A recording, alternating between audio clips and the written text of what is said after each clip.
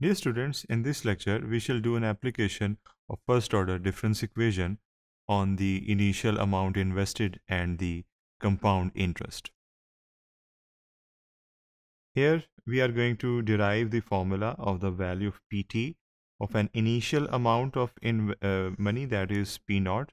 So initial value जो है investment की वो P naught है, और उसके लिए हम ओवरऑल अमाउंट के लिए एक टाइम पाथ डेवलप करना चाह रहे हैं PT, और उसे जब डिपॉजिट कराया गया तो I is the interest rate for T years when compounded annually, और जो कंपाउंडिंग है वो एनुअल बेसिस पे की जा रही है.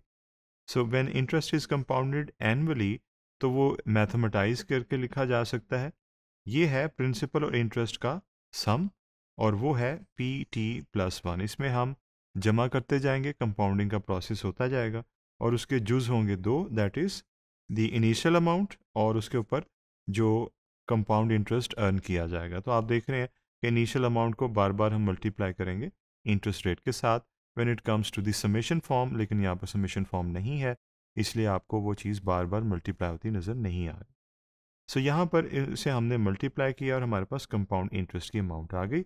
So this is how we can develop the formula, and straight away you can sense first order difference equation hair, जो यहाँ पर आप देख रहे हैं लिखी हुई है. इसे हमने रीअरेंज कर लिया, दोनों वेरिएबल टर्म्स को लेफ्ट हैंड साइड पे ले, जैसे फर्स्ट ऑर्डर डिफरेंस इक्वेशन में होता है. फिर हमने उसे कंपेयर कर लिया, हमारे पास ए की वैल्यू भी आ गई, स्मॉल ए की और स्मॉल बी की.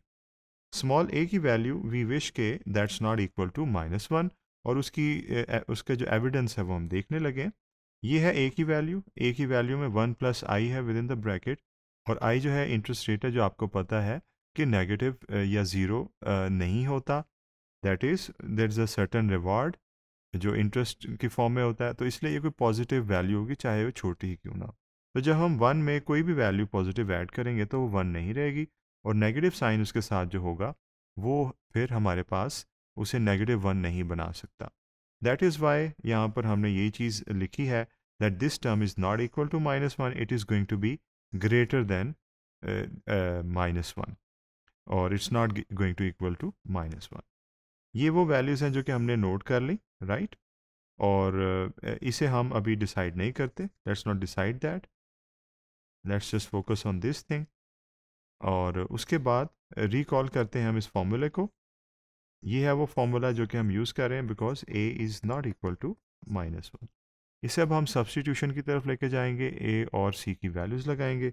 यहाँ पर आप देख रहे हैं ए की वैल्यू लगाइए, ये सी की वैल्यू है, यहाँ पर हम ए की वैल्यू नेक्स्ट स्टेप में लगाएंगे, ये है ए की वैल्यू. सो कैंसिलेशन के बाद हमारे पास जो एक्सप्रेशन डेवलप हुआ वो ये है, P T is equal to P not into this term. So P T is equal to this.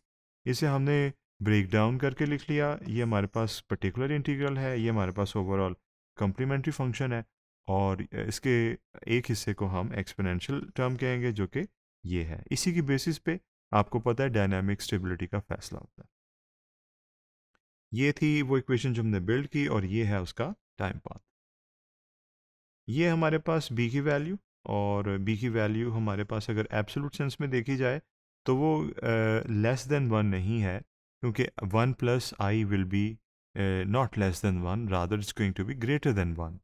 इसीलिए ये नॉन कन्वर्जेंट केस है. सेकेंडली, अगर इसकी एक्चुअल वैल्यू देखी जाए तो वन प्लस आई है, जिसमें definitely it's a positive value और नेगेटिव नहीं है. दैट इज़ वाई ये नॉन ऑस्किलेटरी केस है.